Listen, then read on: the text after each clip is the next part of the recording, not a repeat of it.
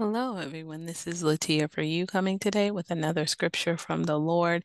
We're in Genesis chapter 7, verse 3, Romans chapter 4, verse 11, and Second Kings chapter 3, verse 12. Let's go ahead and pray and we can get started. Dear Lord Jesus, I thank you so much for another day. I thank you for your mercy and your great grace. We love you, Lord. We praise you. I ask you to forgive me for all my sins. In Jesus' name I pray. Amen.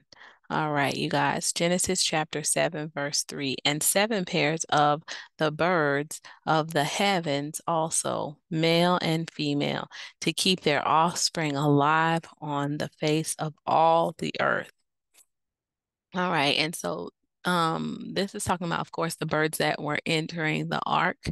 And this is also foreshadowing of those who are to be taken in the rapture, those who are to be kept safe, right? And so why birds? Why would God use the analogy of keeping birds safe? Well, we know that birds are the type of animal that can find their refuge kind of anywhere, right? They can kind of build nests in holes. They don't really need much specific. Now there are certain types of birds that need old trees in order to nest, but here specifically, um, a bird can build a nest just about anywhere, right? Any crevice, any hole, any area, they can kind of go into it and find refuge. And that's the way our lives are, right? We can go into any situation, whether we're abased or abound, and we can find our refuge. Why? Because our refuge is not actually in the environment. Our refuge is inside of us, and that is in Christ Jesus. He is inside of us, right? And so we can find peace wherever we go. The same way that, like a bird would, a bird doesn't care about what it's going to wear in the morning. It doesn't care about how it's going to find some food, right? It just flourishes where it is, right? And so if you give it the ark as its place of safety, it's going to build a home there, right? And that's the same thing for us. God has given Christ Jesus as our ark of safety. He has promised that he's going to provide for us. He's promised that he's going to be our provision when he comes to take his bride, right? And so we can rest in that. We can build a nest in that. We can say, hey, regardless of what my circumstances are screaming at me right now, I'm just going to build a nest right here. And I'm going to say, Lord, you tell me when and where to move. You tell me when the ark is going to get opened up. You tell me all of that stuff. But for right now, I'm just going to rest here and I'm going to thrive where I am.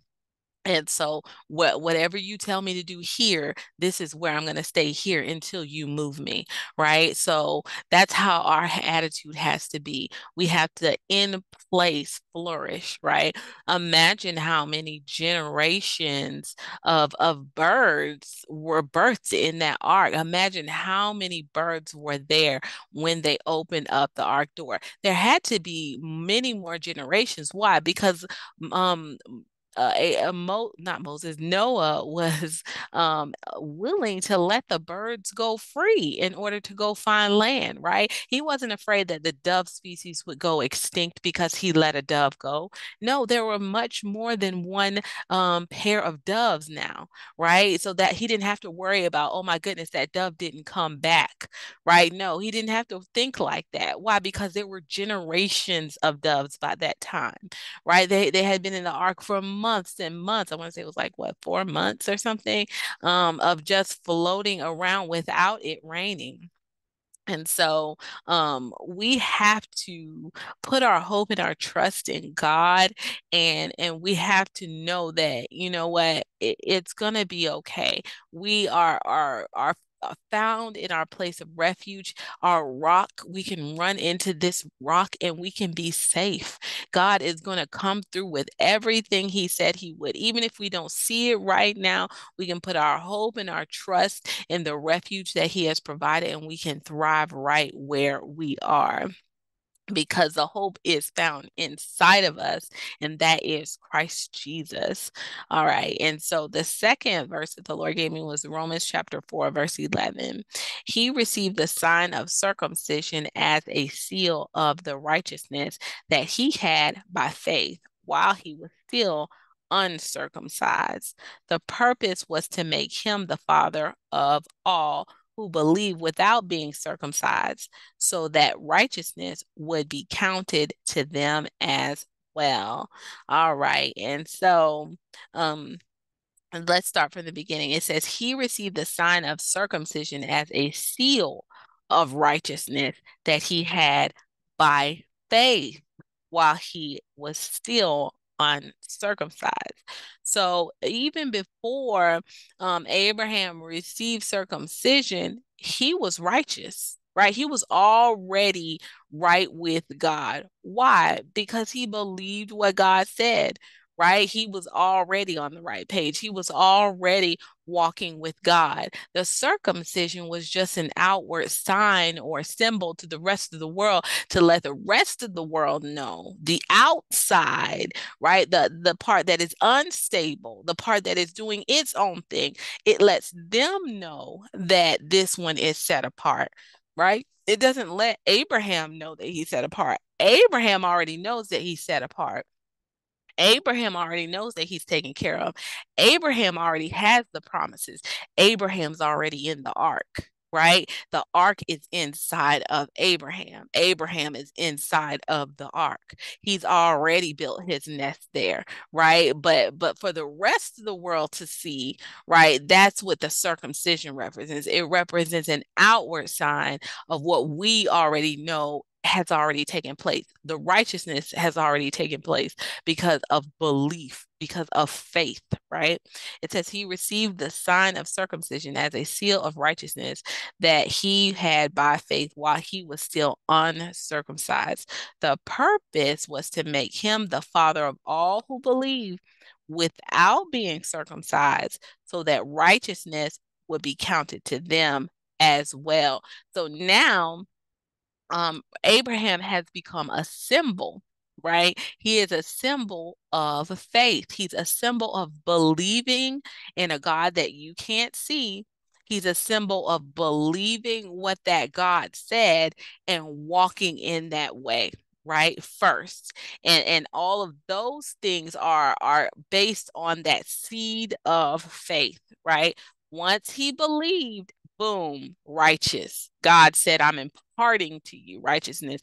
He believed God and it was accounted unto him as righteousness. His belief was accounted as righteousness. So for us, our belief in Christ is counted unto us as accounted unto us as righteousness. We don't have to actually follow through with anything yet.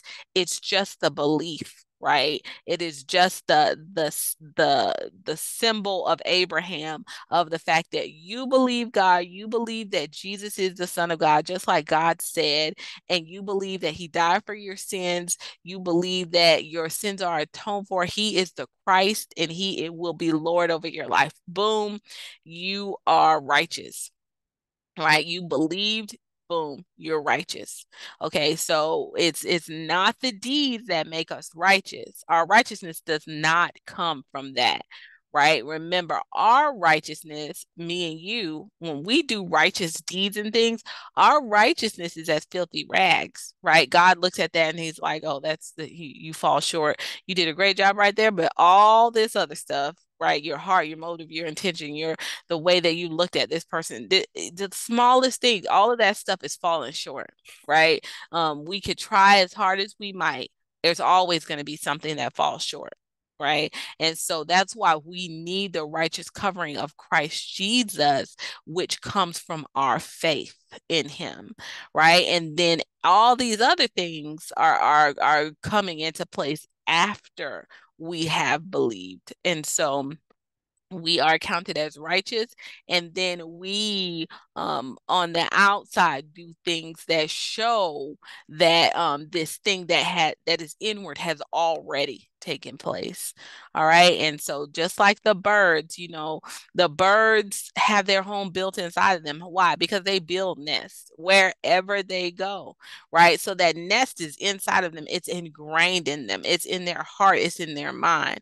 So wherever you put that bird, when it's ready to have its babies, when it's ready to settle down, it's gonna start pulling stuff from its environment, right? What may look like a bunch of sticks in someone else's eyes, to that bird, those sticks are a nest, right? It may look like a bunch of trash to somebody, but for a bird, that looks like insulation, right? And it's gonna keep me nice and warm. Why? Because it's ingrained. That nest is it's instinctive inside of that bird. And that's why God always sends us his bird scripture. He's letting us know that you have to live in this environment and see it from my perspective, right? I put the nest in you. I put the peace in you. I put the stability in you. I put the wholeness in you. Right? It's not based on what's going on around you, your health, your all these other things that your family's acting out, everything's showing out, people just acting a fool, or your job is going down, or something's happening. That's not where the peace is. The peace is inside of you, right? That peace is in you. It is ingrained in you in Christ Jesus. Why? Because your refuge is in him. He's in you. You're in him. All right. And so the third verse that the Lord gave me was 2 Kings chapter 3, verse 12. And Jehoshaphat said, the word of the Lord is with him. So the king of Israel and Jehoshaphat and the king of Edom went down to him. All right. And so this is talking about that battle with the king of Moab. Then it's involving Jehoram. Remember Jehoram, he stopped sending the sheep. The king of Moab stopped sending the sheep when King Ahaz died. And so his son, Jehoram, was like, hey, got to go to battle because I want those sheep. And so instead of just going to battle by himself, he had to drag some people along with him, right? And so of course he brings the king of Edom and he brings King Jehoshaphat. King Jehoshaphat feared God. But he was willing to fight with him, to go out into battle with him, but he feared God. Jehoram did not. All right. And so Jehoram went out without seeking God, without doing anything. He took all the people into battle. They couldn't find water. They couldn't find the provision, right? But just like we said, provision is in you, right? That God is in you. The refuge is in you. The peace is in you. Jehoram didn't have that peace inside of him. Neither did the king of Edom, right? But remember, Jehoshaphat feared God. So what was his solution? Find out who knows something about God, right? He automatically knew. He may not have known who the prophet was, but he knew to call on the name of the Lord, right? So his automatic instinct was, who is someone who can get a word for us? And so I want to say it was like a servant or the soldier who said this, who said, uh, that said Elisha is somewhere around here. He lives around. He's the one who poured the water on Elijah's hands. And so that's when they went and looked for Elisha. And so that is a sign that inside Jehoshaphat, even when he made wrong decisions, he had God inside of him, right? He had the favor of God on him. That's why the battle was even won, was because the favor of God was on him. So the thing is, when the times got tough, right? They didn't have any water walking in that environment. Did that mean God wasn't with them? No. God was with Jehoshaphat. Even though he couldn't find water, he knew who to call upon. Why? Because the peace was not in the water, the peace was in him, right? The nest was in him. He had to go look and figure out, hey, how can I get a word from the Lord? Because the word from the Lord will tell me everything I need to know, right? It doesn't matter what crazy environment I get into, as long as I know to call upon the name of the Lord, I'm going to be safe. I'm going to be saved. I'm going to be well. It's going to be well with me. And so it says, and Jehoshaphat said, the word of the Lord is with him. And Yeah. And Jehoshaphat said, the word of the Lord is with him. So the king of Israel and Jehoshaphat and the king of Edom went down to him. All right. So they all went into Jehoshaphat's ark of safety, right? In that thought pattern. So they were able to benefit from Jehoshaphat and what was inside of him, that nest to know to go to God, that nest to know to call upon the name of the Lord. Amen. All right, you guys, let's pray. Thank you, Father God, for showing us these birds, showing us these people, showing us this nest, God, which is in your Son. Lord Jesus, we thank you for helping us to find refuge in you, for helping us to build our home wherever we are in you. Lord God, if there are people who are listening who have not accepted you as their Lord and Savior, or have not called upon your name when they are in distress or in trial. Maybe they forgot about the nest. Maybe they forgot about you. Maybe they forgot that they could call upon the name of the Lord. Lord Jesus, help them to call upon you now. Help them to turn off the path that they're on and turn towards your path. Help them to take hold of your hand, Lord God. Help us all to take hold of your hand, Holy Spirit, and walk one step at a time. We love you. We praise you. We say thank you, Holy Spirit, for leading and guiding us into all truth. In Jesus' name I pray. Amen. All right, you guys. If there's anybody out there who would like to receive Jesus as your Savior and Lord, go ahead and pray this prayer with me.